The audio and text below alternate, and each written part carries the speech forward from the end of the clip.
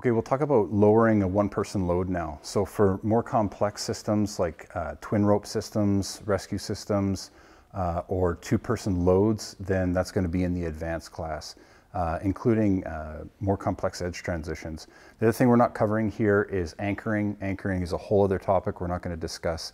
And the same with just the connection to the casualty. In this circumstance, I've got a 1 kilonewton test mass that's connected to the end of the load, and we're not even going to show an edge transition. If you're lowering a person, they're going to be doing that edge transition, and we'll just talk about that when we get to it. So if you just want to zoom in on here, so the way that the system is rigged is the QD is rigged exactly the same as it would be for a rappel. The only difference is instead of the end of the rope being at the anchor and the QD being on the person, this time it's switched. The QD's at the anchor and the end of the rope's at the person. So now all the control for the descent is static at the anchor instead of controlled by the person descending down the rope. The QD orientation, you want the handle to either be up or off to the side where it's going to be in the position of function. And you want to make sure that this rope isn't twisting around. And everything else is very similar. It's just going to be a palm in the handle, grab the carabiner, and then brake hand on. Now, whenever the person is doing their edge transition, the same as with the rappel, you want to have that brake hand on the rope, because for whatever reason, if there's any slack in the system, or if they are, if they slip and fall during that and they create a dynamic force application on the system, we want to make sure the brake hand is on. There is a small potential for it to inertially slide if the brake hand isn't on, but if that brake hand's on, then it will stop any inertial slide. So brake hand on, and then to actually do the lower, it's no different. And you can move this.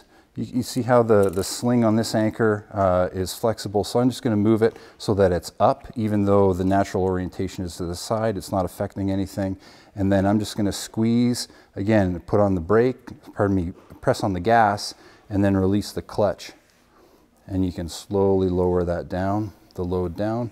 If you need to stop for whatever reason, just stop. You can let go of the system. That's not an issue as long as there's no slack. As long as there's tension on that, you can let go. And then we'll lower them all the way. Now here's the deal, even if they don't make it to the bottom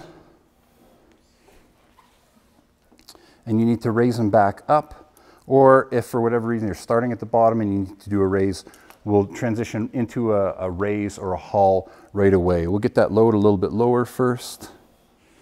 So lower them under control. Okay, test mass is couple meters above the ground now, so we'll stop there and we're going to transition into a raise or a haul. So the first thing that we're going to do there is basically the exact same thing as for ascending the rope, is we're going to put the QA on the rope, and we're going to do it in the exact same way. We open that up. Think of the shelf.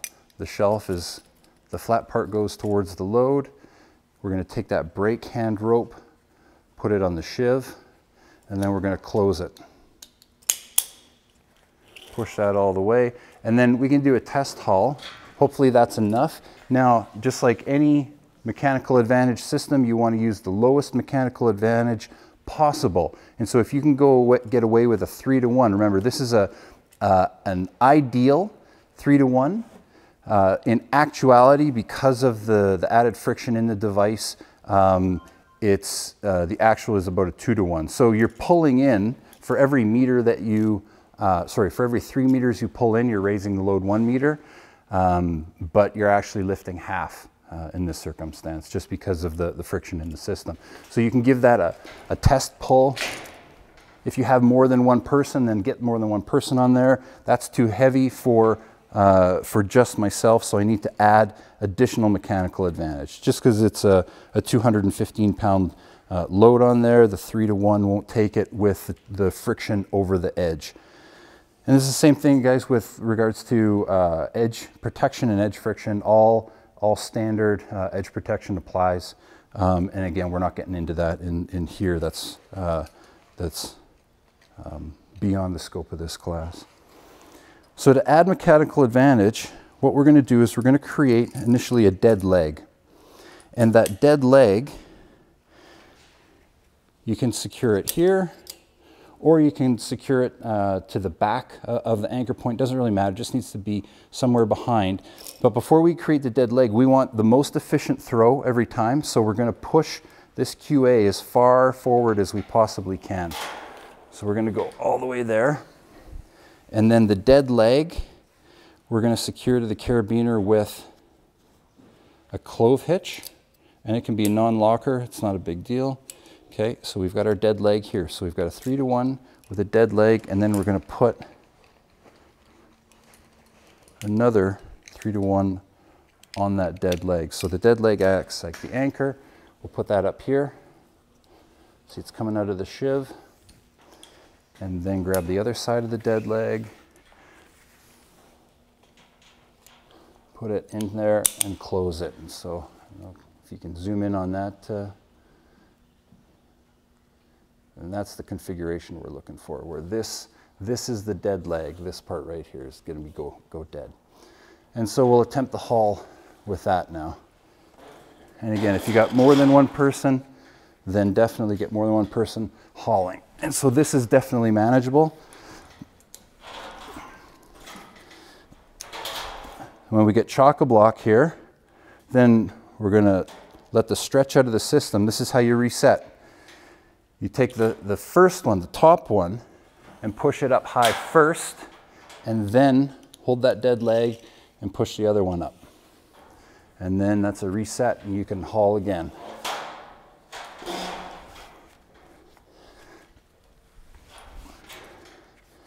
Now, there's one more means. So now we're at a 6-to-1. This is your 6-to-1 mechanical advantage, because you've got a 3 acting on a 3. So you add the 2. Again, push that up, the top one first, then the second one. To increase the mechanical advantage one more, to go up to a 9-to-1, we grab our Prodigy pulley. And all we need to do is replace the clove hitch with the Prodigy pulley. It can be any pulley. Prodigy's the best for this circumstance, nice and small. Okay. Grab the haul line, take any slack that's out of the system, and then go for your haul. That's your 9-to-1 right there, and that's much easier. Just remember now, I'm hauling 9 meters for every 1 meter he's getting raised. But the ease of lifting is significantly better. Again, when the reset the top one first, pardon me, top one first, then the bottom one. Continue the haul.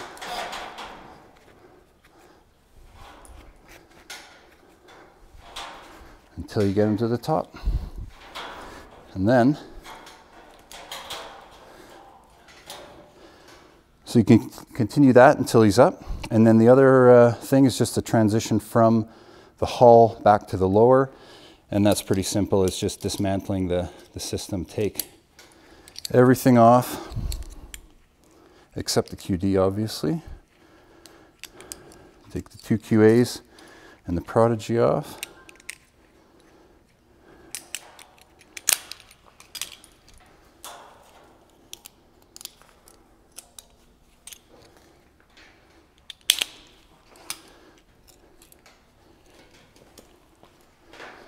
And you can lower your load under control.